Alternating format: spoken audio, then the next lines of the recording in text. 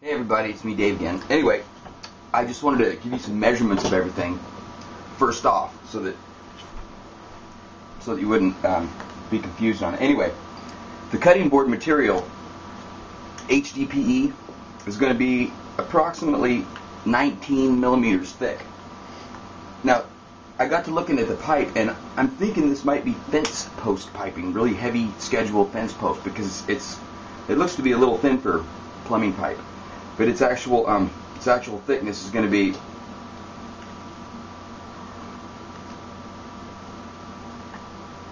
2.9 millimeters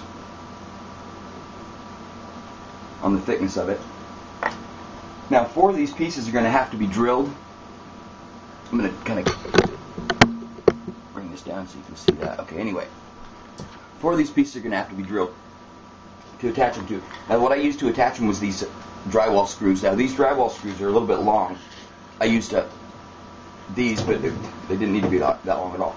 Anyway, 4 pieces need to be drilled, and the drill I used is 5 millimeters. Check that. So anyway, I've got 24 segments. I haven't drilled anything yet. I'm going to drill out this, but before I do, I'll show you what kind of tool I'm going to use. It's just a hole saw. And the diameter of that piece is going to be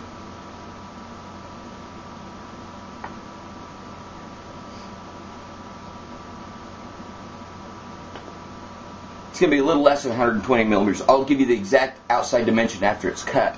That way you'll know too. But anyway, that's it so far. Oh, I was going to show you guys one more thing. I'm going to pan back up here. But sitting up here on the desk right there is this is a PMH, that same one that's made of ferrite and steel. And I energized this, hours, like last night, and it's already like 5:30 here, but you can see it's still locked. So I'm going to leave it right there locked during this whole build-up and just show you the process of putting it together and stuff. And all in the meantime, that will still be there locked. Anyway, see you guys in the next one.